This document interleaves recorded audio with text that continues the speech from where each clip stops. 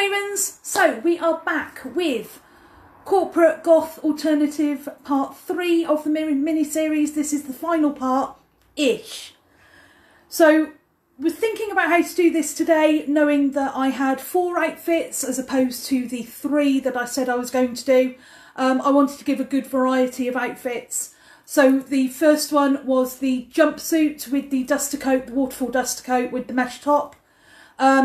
I then chose the top and skirt outfit. I then went with a simple dress for those who don't have kind of gothic-y clothes they can wear to work, just showing you how you can wear something very simple, straight off the hanger on the high street. And then I wanted to dress up a Killstar outfit and prove that you can also wear Killstar to work. So we were thinking about how to do it, knowing what you girls like, getting hot and sweaty, changing. We decided that the Griffin's idea of pre-recording all the outfits and then doing a little bit of a live intro was the best idea. So I'm not going to show you the outfits again. We did that in part 2, which we did yesterday. I will show you the makeup look. Apologies if I'm a little bit hot and sweaty. But this is the kind of thing, if it's a bit of rough, I'm very sorry about that. But this is the kind of thing I would wear to work. I haven't done any eyeliner. The lipstick, if you're interested, is Jeffree Star Scorpio, which is quite a nice nude colour, but again, has that little bit of edge of being different. And the hair is just up in a bun because it was easier for changing. I have said before, I'm quite lucky in my job. I can wear my hair loose, nobody really minds. And my hair is very long. So I do wear it up in a bun occasionally. But just for ease for today with changing and outfits and zips, my hair was going to annoy me, so we didn't bother. So that was the look I went for, fairly simple. As you can see, I've still got my piercings, I've got my tunnels, I still wear them to work. I've got my new Scarlet in Chains bracelets that we'll talk about another day. Obviously my watch, and this is just chucked on for now, so as I'm not sat here in my underwear. That wouldn't be good for anybody. So, we've put the 4 outfits together. I have put a pair of boots with each. These are boots I wear to work. It's not just picked for this particular video.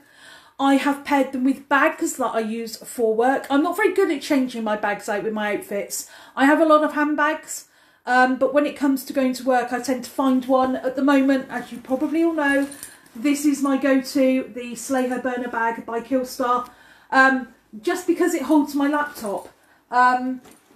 So I tend not to change my handbag for work as often as I should, but having seen some of these outfits today with the handbags, I'm now going to, because I think they look fabulous.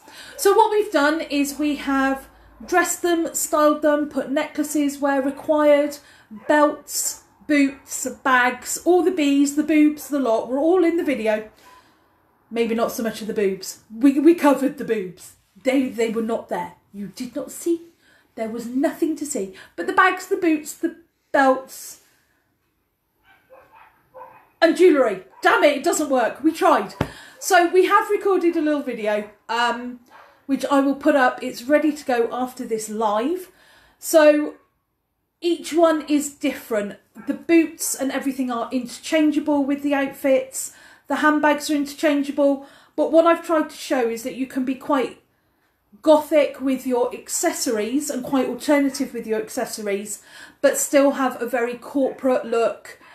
Looks that I've worn to meetings, looks that I wear into the office.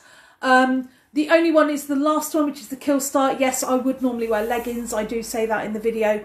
I've got tights on that I've worn them with for today, just because of ease of changing. It was just too much to put leggings on as well. So I hope you enjoy the upcoming video. It is part 3. I don't know why I'm holding up 4 fingers. Part 3, 1, 2, 3, of the Goth Alternative Corporate mini-series. I've enjoyed doing this mini-series. If there's something else you'd like me to do, then let me know. Pop me a comment, send me an email, send me a message through Facebook, this page. Feel free. I've also had, and I would like to know if there's any interest, because I will happily go and source some bits and pieces from the Griffin's wardrobe and put them together. If you'd like to see any men out there, any corporate looks, I did actually get contacted on Instagram yesterday by a gentleman who said he was looking for more gothic corporate looks. You can Google, but my advice there, I can do a little 15-20 minute live on men's corporate goth if you would like. There are ways of doing it, and it's quite simple, and it's stuff you can pick up off the high street. It's just which kind of styles you go for. So I'm going to leave it here for today, mainly because it is now 3:30. In 30 minutes I need to be sat on eBay for the end of an auction for a guitar for this one. And we've spent all morning rearranging the office, which you've probably seen on Instagram. Some of my boots are missing because they're down here on the floor because I've been using them for filming. But yes, we've rearranged the office as I've now got a desk space for working from home.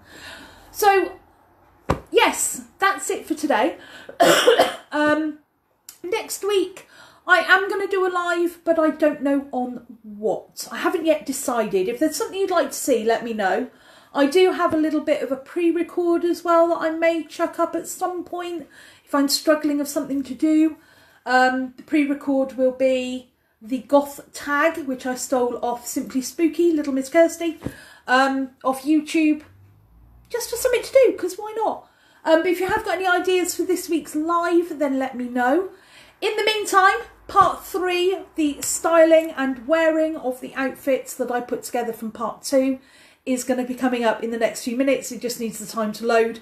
I hope you enjoy it. I hope that Storm Dennis hasn't caused too many problems for you. We've lost 3 fence panels now, and I don't know what's going on with the garden ornaments, but they've gone for a Burton as well.